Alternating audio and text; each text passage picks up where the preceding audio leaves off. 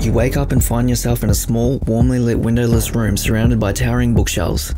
A note slides in under the door written in an unfamiliar text. You study the note until you realize the books around you contain information on how to respond to these characters. Hoping it leads to a way out, you begin to reply to the notes that come through the door, using instructions from the books. Little do you know, the words you're sending out of the room are imbued with a mysterious power of attraction.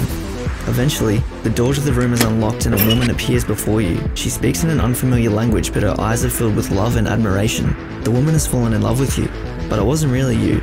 All you did was use rules from the book to craft your responses. Find out you have been part of a thought experiment called the Chinese Room. The experiment was crafted by computer scientists and was set up to be the equivalent of a conversation between a person and an artificial intelligence. It aimed to show that no matter how good the responses coming from inside the room might be, the person in the room doesn't actually have a deep and meaningful understanding of what is being said. The Chinese Room suggests that no matter how good AI becomes, it will never understand the world like we as humans do.